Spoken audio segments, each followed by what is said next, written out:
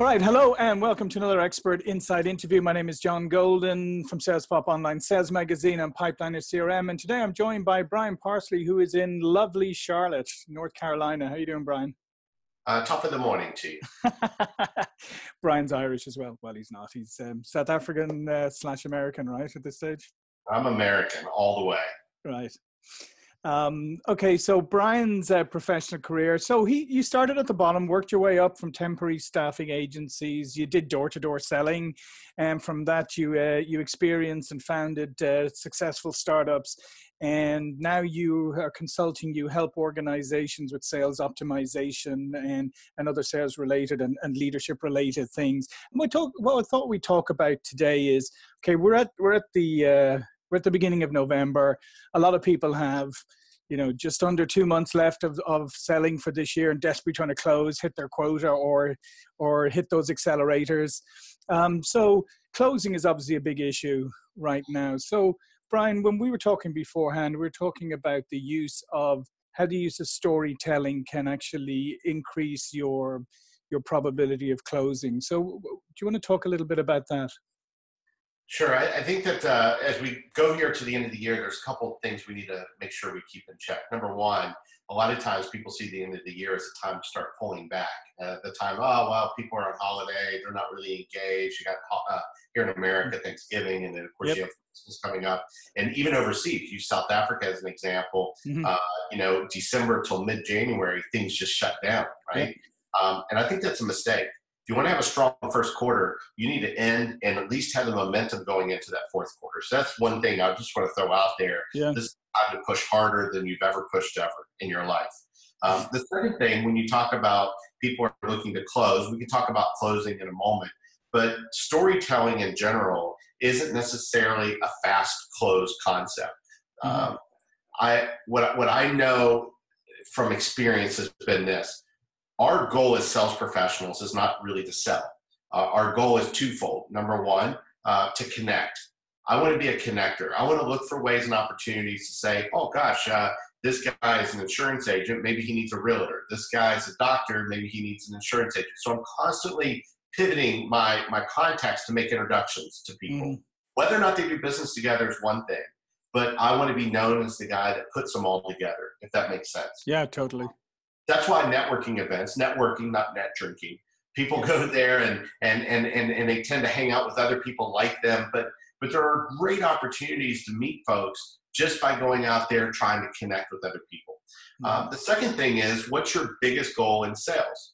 Well, you might want to jot this down. You ready, John? Yep. Your goal is to manipulate other people. That's what you're supposed to do as a salesperson, to manipulate. But there's a little back into that before you start throwing tomatoes at me. It's manipulate with good intent. Right. And the best way to describe that is, if you're a parent, you manipulate your children with good intent to guide them to the decisions that you believe and know in your heart are the most important things for them to keep them safe, healthy, and smart as they grow older, right? Yeah. So if we keep that in mind here as we go forward, I think it'll make a lot more sense when we talk about storytelling. Is that right? No, that's great. Because one of the things we used to use in another role I was in with another company is, one of the rules of communication is that people believe conclusions they come to by themselves, and anything you or I can say to them, right? So part of your job is to guide them to come to those conclusions. And as you said, if you manipulate with good intent, or you guide somebody to a conclusion with good intent because this is going to help them, then that's a good thing to do. 100%, and you're dead on. So let's talk about storytelling. Here's the fact. The fact is, facts are forgotten. Facts are forgotten, stories are retold. And when you load down the prospect or your customer with facts, figures, values, and the features and benefits and all that kind of stuff, people are going to forget it. They don't. You know why? Because they really don't care. Right. This is why infomercials are so powerful. Infomercials do nothing but tell a story. Don't you hate it when you cut a tomato and it crushes? In your mind, you go, I've never crushed a tomato all the way down on the tape. But you start watching it and go, that could happen. Yeah, I want that. Yeah, I gotta have it, because they're establishing a pain through a story. You live the story vicariously. And they don't talk about the price. they just tell you the story and then you want it. And I also believe that by telling stories, it helps people relate. Now, actually, I take it back. Before I tell you the story part, I want to share with you an example. And this is a real example that happened for me. How do you connect with people? Well, one way to do, and this is going into your answer to the question about November, end of the year, closing things, you have to make sure that you're connecting with people. And there's pre-call preparation is a big thing that a lot of people need to get better at. But what I call rapport investigation. Before you go meet with your clients, you want to connect with them. Part of the storytelling is connecting, right? So I want to find ways that we can connect together. So how do you do rapport investigation, or internet stalking as it's known? So we of course have LinkedIn and Facebook and things like that. And certainly I would never say to you that I'm looking up your Facebook right now, John, and go, oh my goodness, he loves Italian food. Hey, John, I like Italian food. Do you? That's creepy. Yeah, for sure. But if I do see, like as an example, I'm a Freemason, and if I saw on your page that you're part of a Freemason group, or a club, then well, we call them lodges, but if you're part of that, then I would look at it and go, maybe I throw out a sign or symbol or something. Hey, wait. Hey, it'd be pretty hard to do the funny handshake though through virtual. Yeah, we have all kinds. And so then, but I'll give you an example. So I was with a financial advisor, and we were going on a call to a lady, and this is something I do on a road kind of show with these folks. And she's like, well, I'm meeting this lady. It's the third time. She's not friendly. She sees me, I think, out of obligation. I can't seem to close her, and I don't know what it is. I've done everything. And it's like, well, let's look her up on Facebook. And sure enough, it was locked down. I couldn't see anything. But I said, click the about likes. And we looked at her likes, and there were all kinds of cool things like, I think it was Chihuahua this and Chihuahua rescue and all that. She goes, wow, that's weird. And I go, why? She goes, I have a Chihuahua. I go, yeah, I do. And I say, what you got to do is take a picture of your Chihuahua, put it on your desktop, right? And when we go, before we get started, just open it up. See, this is the manipulation with good intent. We show up. Sure enough, she opens it up, and the lady goes, what is that Chihuahua? She goes, yes, that's my Chihuahua. Now, you wouldn't want to do this if you didn't have a Chihuahua. Okay? That's manipulation with bad intent. But she goes, I have a Chihuahua. She's, are you serious? No, I am serious. Next thing you know, they're best friends. They created this rapport, and they were able to push through. And they used the Chihuahua as the common denominator, or the story, or the vessel to get to where they need to be. And so just going to say, and the nice thing about that, Brian, is that has taken some of the tension and maybe the wall away. So now you can have a real conversation. It doesn't mean that you're going to sell to them or close them just because you have the Chihuahua, but you've created the best environment. I will tell you this. I always say that you can act professional, but you got to talk friendly. Like people can see through I have a 13-year-old, and I was just telling her the other day, I said, her name is Alexis, and I said, Alex, you have to be careful the way you come across. I know your heart, I know your intent, but sometimes you come across as unauthentic. Hey, how are you? and I know you're trying to be polite, but it comes across fake. And sales professionals, I see it every day, do the same thing. Not intentionally, it's not their intent, but it's what people see. You have to remember that, 50, I think it's 54% of communication is nonverbal, or 53% nonverbal. And another 38% is how you say it. So the vast majority of our communication aren't even the words. That's why stories are so powerful. Now, there's 5 parts to any story, and this is what's cool about it. It's really easy. Once upon a time, there was the hero. The hero went on a journey, right? And on the journey, they met a challenge. That could be a dragon. It could be a terrorist. It could be whatever it is. Then the hero somehow, some way, figured out a way to slay that dragon. And then they lived happily ever after. Once upon a time, a hero went on a journey, met a challenge, solved the challenge, and then happily ever after. So those are the 5 parts to a story. Every movie's like that. Every fairy tale's like that. And every sale is like that. Well, here's why. Once upon a time, we had a customer very similar to you. They were looking to achieve this output, X, Y, Z. And this is the challenge that they faced. This is what we did for them. And now they live happily ever after. So what you do is you create stories around objections. Your cost is too high. We had a bad experience in the past. I only use this other competitor. We don't have a need right now. So let's say we used you in the past and 5 years ago and we had bad experience. I totally understand. In fact, I have a customer very similar to you that we're looking to, build. I don't know what we're selling, but sure, we're looking to achieve X. And they had a challenge. The challenge was we dropped the ball. The challenge was our company failed them. But then I did a little bit of research and I figured out it wasn't the company, it was that account executive. And this is where they dropped the ball. And this is what we did for them. And not only do they love what we put into play, but now they're our loyal customer because they know that not only am I responsible, but I'm accountable for everything that happens within this organization. And then, so I'm basically saying that won't happen to you, but through the story, they're in their mind, envisioning this so that they're going to say, oh, well, that makes, and it's automatic proof. Yeah. And you're not trying to deny that there were issues in the past, right? I mean, as you Correct. said, you're explaining how you learned from those, how you overcome them, and how you'll ensure that they never happen again. And when you said you were just saying about the authenticity, that's more authentic, isn't it, than saying like, oh, no, we've never had issues like that, or that absolutely one. It's much more authentic to say, yeah, we had those kind of issues, and here's what we did to solve it. I get more frustrated when I have a problem somewhere and they want to give me the reasons why I'm wrong when I'm a customer. Yeah.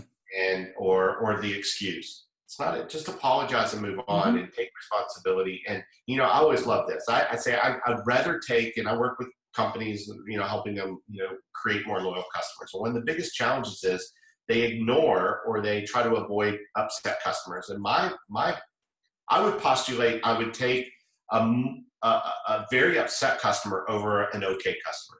Because I can take an upset customer and turn them into someone loyal way quicker than a transactional customer. Right. And the best way to diffuse it is to obviously agree with them. Now, I'll use two different examples, but they both come down to the end. Where I had a lady, it was escalated up to me, and they said, "Can you please deal with her? She cusses and screams." And I was like, "Hey, my name is Brian, and so-and-so asked me to give you a call." And then she let into it. And I'm talking about, I don't think she took a breath for 3 minutes straight, just man. I learned new words. Like I didn't even, and I didn't say a word. In fact, I didn't even acknowledge that I was listening. I didn't say or anything, just quiet.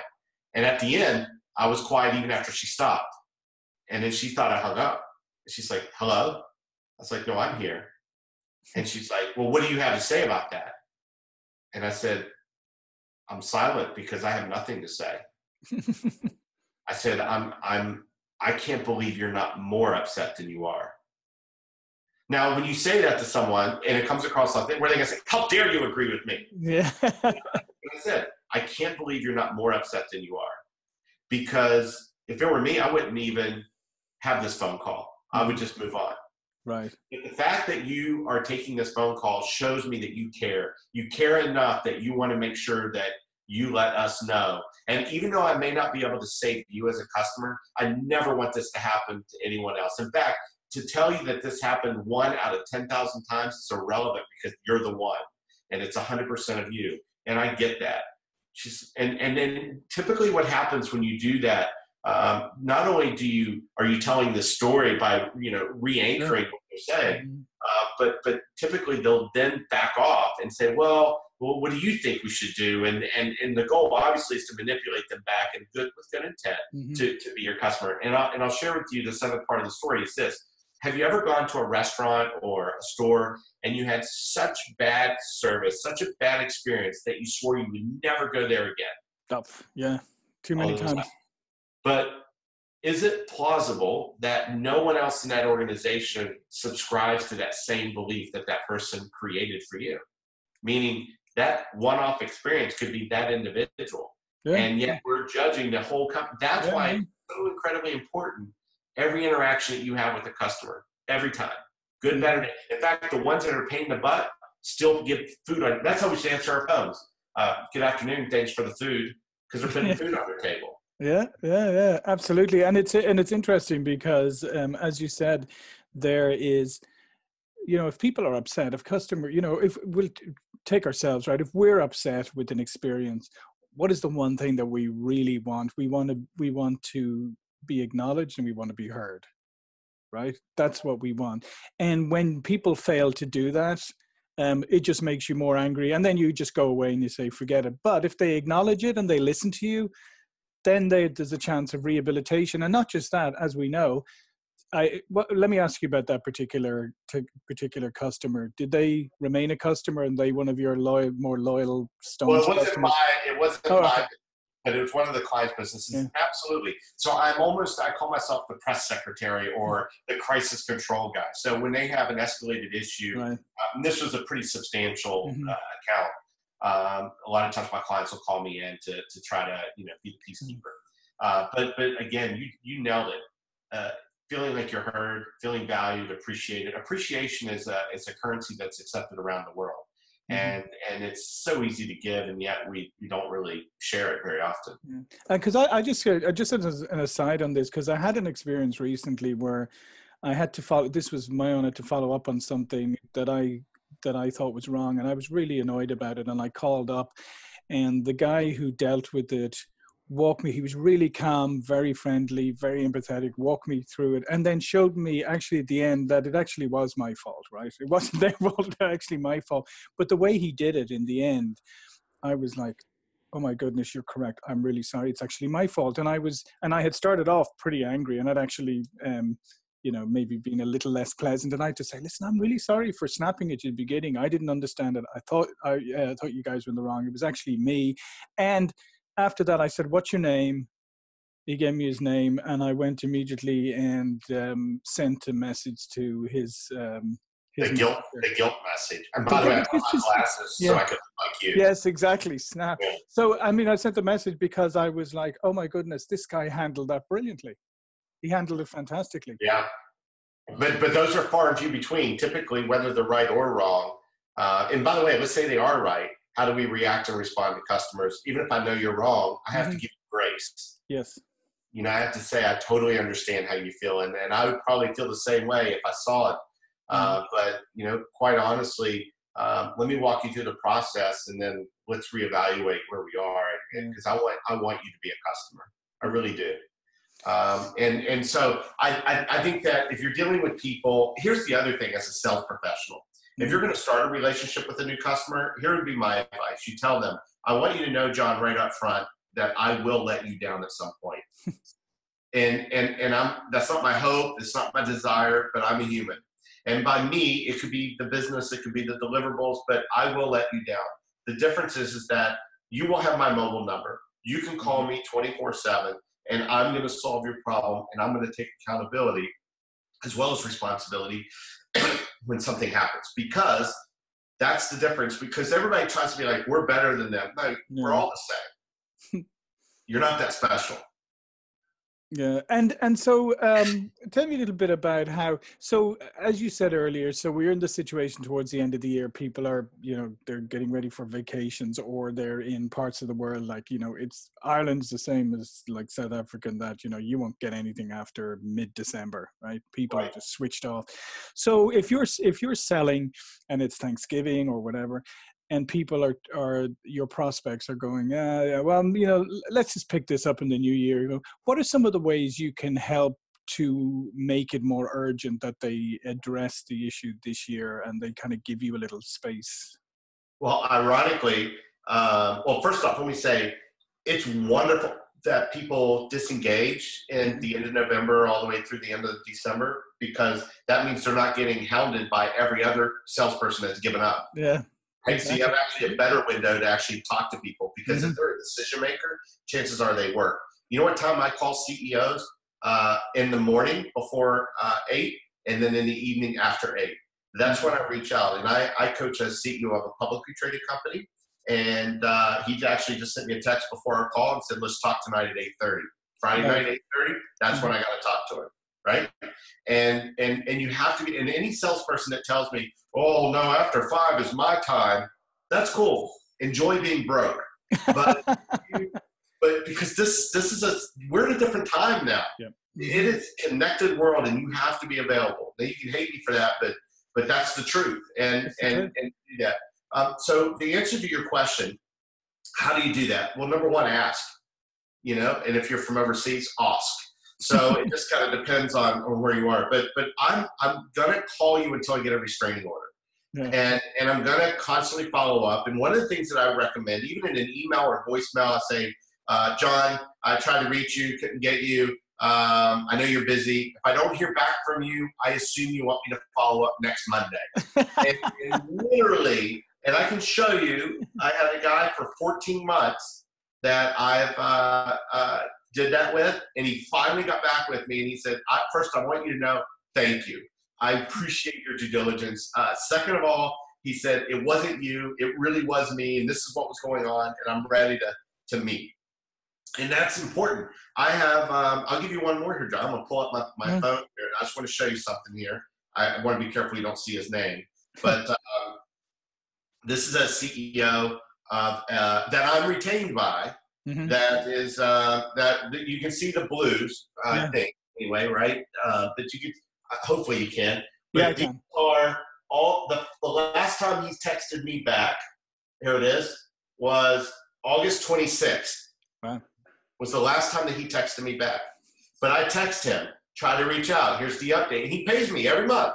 and I haven't spoken to him since August, but it's my responsibility as a salesperson to add value, to give, to follow up, and to do it. Not to say, well, it's busy, it's the end of the year. You need to call your clients and set it up. Give them that sense of urgency and do it with great. You can't go in there and be bossy. You have to be subservient. We are butt kissers. That's what salespeople are. And if you can't do it, don't do it. Can't do the time, don't do the crime. Don't be a salesperson. It's so funny. It is. Yeah, it's so funny what you just said there about if you don't answer this, I presume you want me to follow up on it. Because I get these all the time where I get like 3 in a row, and the third one is, seeing as you haven't answered my last 2 emails, this is the last. I'm not going to bother you anymore. And I'm like, great, thanks. But it's completely the opposite approach, right? When I have a telemarketer, I say, look, don't be discouraged. Call other people. Right. And if they suck, they go, okay, and they hang up. I want to hear the pitch. Yeah. I want to be able to see. I was actually in, where were we? We were in Charleston, South Carolina 2 weeks ago. Oh, lovely. These guys, there were these Israeli guys, and this is going to blow your mind. This is the best, I want to say shtick, but it's like the sales process I've ever seen. They have this young lady that's out on the street with a little pug dressed up, and she's in a princess outfit, handing out samples of soap. And they were selling like soap, like handmade soaps or whatever. And they had a thing. She goes, would you like a free sample of soap? So my daughter's like, oh, I'd love to have some soap. She goes, oh, that's awesome. She goes, we make them in-house, and that's what it is. She goes, and that might get greasy on your hand. Why don't you come in, and we'll wrap it in a nice little box you can take back to the hotel. So now at this point, even me, I'm like, well, that's really nice. Walk in there, and these Israeli guys come over. It's like, hey, how you doing? They started showing me like the skincare stuff and everything, which, by the way, was $750 after their special discount. It's going to make me look really young and beautiful and grow hair and all that stuff. Yeah, it's working, obviously. And I'm sitting there like going, wow, that is really cool. And I'm like, wait a minute. How did I go from a pug and a princess giving me a free sample of soap to looking at a $700 purchase? These guys, I said, where are you from? He goes, Israel. I'm like, you're the most brilliant sales guy I've ever seen. And he kind of smiled, and he's like, I know. So it was their whole idea, but they don't take no for the answer. And if you're willing to push through and have that confidence and people, why do I want to meet with you? I don't want to meet with you if you're going to pitch me. Mm-hmm. You want to give me value. You want to connect me. You want to do things that are going to help my business. Call me up. Let's meet. Yeah. And by the way, I love, because we're bumping up against the end here, but I love that idea of the fact is that, yeah, there's probably all around the world, and certainly all around the States, there's probably salespeople who are giving up saying, oh, I'm never going to get through to Brian at this stage. You know, Thanksgiving is coming up or whatever. And the one piece of advice is to those motivated people listening or watching is, yeah, they're clearing the field for you if you keep trying to get to Brian, because if all these other people have quit, you know, guess what? You've just got a far better chance of being heard. Yeah, and by the way, it was probably 4 or 5 emails before I even responded to your person. Yeah, there you go. We're pretty persistent. You know why? Because in my mind, I'm like, it's a scam. It's something they're trying to get your information. You know, Yeah. give me your social security number. Yeah. Well, did you check your bank account since we started talking? That brings back, that's like post-traumatic stress for me. So listen, Brian, this has been great. Thank you for the insight. Before we go, if you want to tell people a little bit more about yourself and what you do, that'd be great. Well, I'm probably the worst at being able to promote myself, but I will say this, brianparsley.com, which is my website. You can subscribe, and I send out a free video every week. Just usually they're a couple minutes long, ideas, best practices, all based around sales and customer service. Excellent. My name is John Golden, SalesPOP Online Sales Magazine Pipeliner CRM. Brian, this has been fantastic. Hopefully you'll come back and we'll talk again soon. Love the conversation and see you all again soon. Thank you. Yeah, you too.